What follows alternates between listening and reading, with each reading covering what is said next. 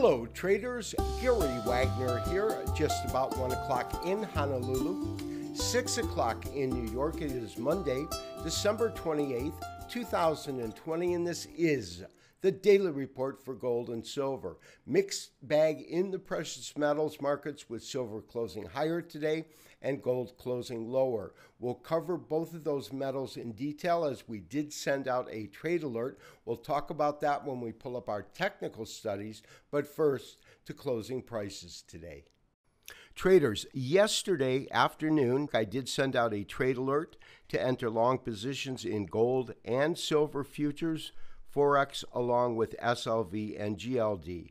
My primary thought process behind it was that it was just announced that President Trump had signed off on a combination bill that included expenditures of $900 billion for fiscal stimulus or aid, along with an additional $1.3 trillion to continue to fund the government and to avoid a shutdown, which would have occurred on Tuesday had this legislation not gone through. The initial move in gold was to the upside. I watched the market as it traded at around 1885 and began to move higher.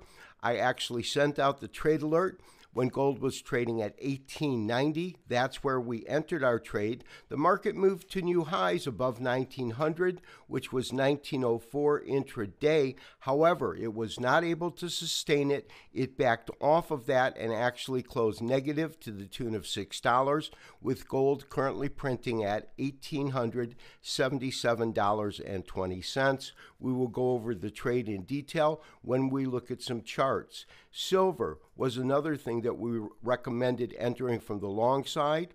Traders taking that call did get in below current pricing. Silver closed up 51 cents at 26.42, and that's a net change of almost 2 full percent.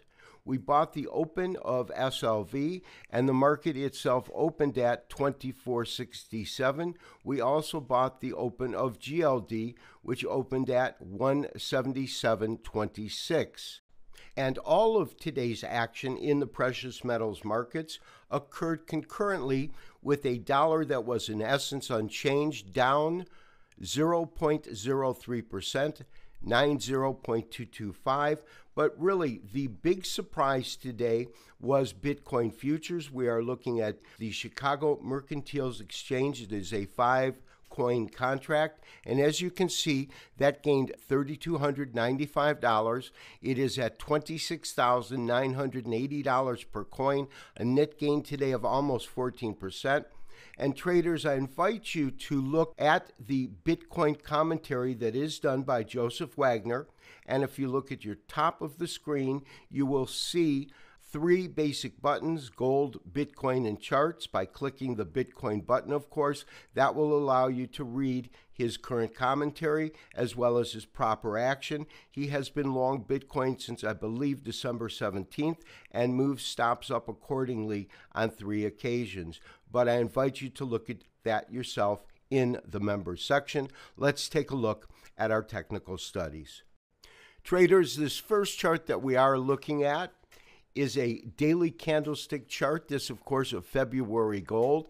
We can see that in reality, it is being defined, especially today, with support at the 50-day moving average. That is this green line. It comes in at 1871.30. I believe the low today was 1873. And then this blue line here, which represents the 100-day, and also pretty much matches up precisely with the high and the low of the day. In other words, it traded to the high of the 100-day moving average, and then it traded to the low of the 50-day moving average. Currently, we have the 100-day moving average at 1906.30, and the high today, I believe, was 1904. Nonetheless, I believe that we got a strange reaction to the passing of the fiscal stimulus bill, which means that they're allocating or printing more dollars, and the 1.3 trillion on top of that to increase our budget deficit to continue funding the government. It might be that a little bit of the pizzazz of the safe haven aspect of gold was deflated due to the tremendous move in Bitcoin. We had a neutral dollar, so it certainly didn't go into the dollars, and we certainly can say that with equities trading to all-time record highs in terms of the three major indexes, we had a flight to risk on in terms of the preferred asset investment to allocate, at least for today. Realize, secondly, this is a shortened trading week with the market trading a half a day on Thursday, and then it will be closed on Friday. So we can expect light volume. We certainly got that today with only 83,000 contracts traded today on the February gold contract. We currently have our stop, which is at 1860. In other words, what we're doing is we're putting it well below the 50-day moving average. I'm certainly not recommending that we move that stop, and we certainly can say that we have resistance at 1900, 1904 being the high today, but 1900 is that first level. And then we've got this full band that we drew in months ago, which is right above the record high, and it comes in at about 1920. So what we want to see is the gold first break above 1900 on a closing basis, break above the 100-day moving average, and then finally above the 1920 area, the former record high.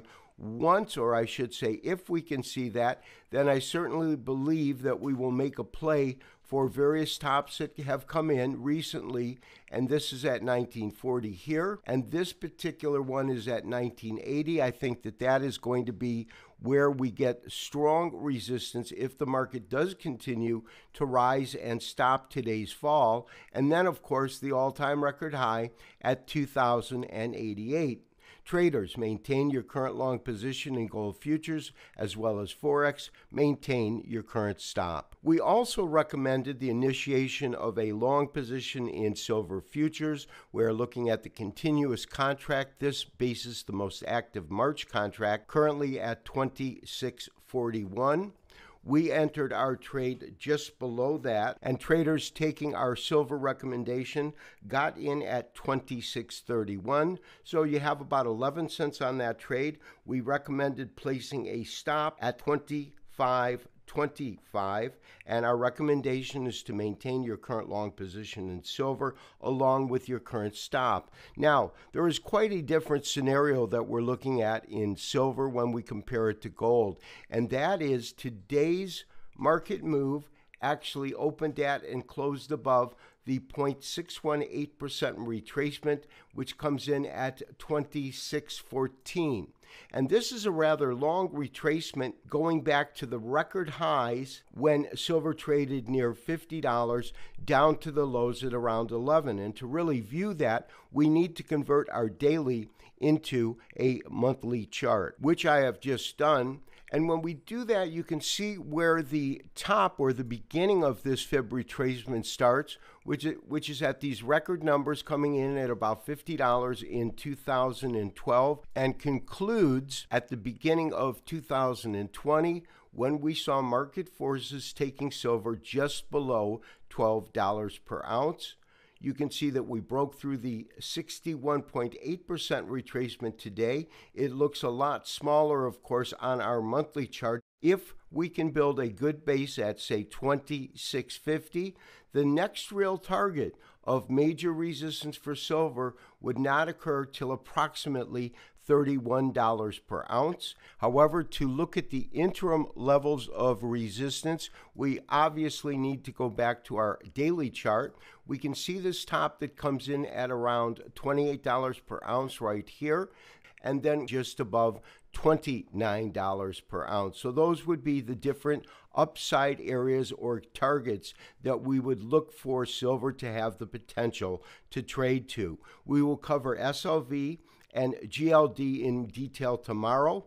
This has been Gary Wagner, wishing you, as always, good trading. We will talk to you tomorrow for the next daily update and review. Bye-bye.